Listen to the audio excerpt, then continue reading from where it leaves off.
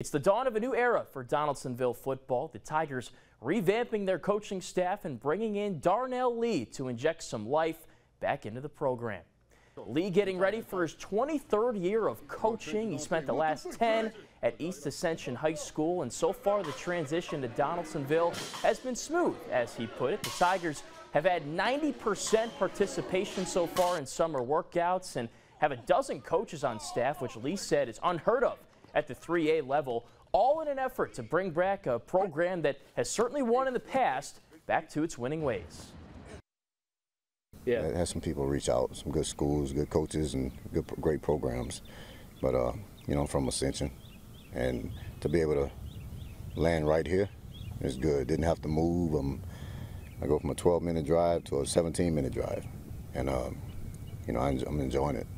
Coach Lee, I like how he pushes, like, you know, he makes sure that we ain't never slipping. He makes sure that we always on top of our stuff, and he just always here to motivate us, like just make sure that we doing the right stuff. But I feel like since Coach Lee came here, like every time we mess up, you know, like you noticed that when we were doing a step on the line or something, 5 push-ups. You do this wrong, push-ups, you know. So just stuff like that he doing to get our mind right, get us disciplined. I didn't know he was coming for, cause I was when he came, I was still playing. I was still focused on basketball. I wasn't too much worried about football. They had been asking me to play, but I was like, man, I ain't playing.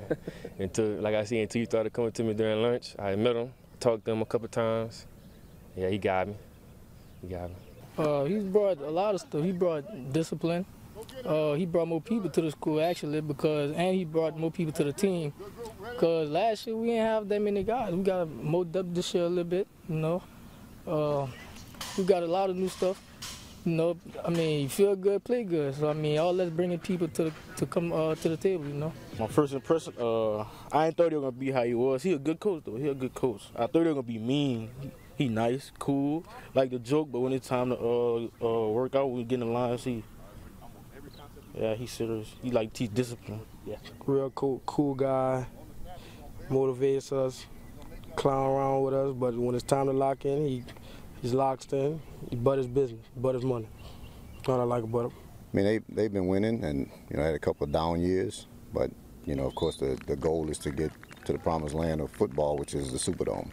So that's what we're shooting for, and I know everybody in the state is, but you know, I feel like we have a real shot if we can get it going and get the right people around the kids, and build a stronger discipline type culture, where you know the most important discipline is self-discipline, and then kids conduct themselves on and off the field, and like I said, get good men in as coaches to help mentor them.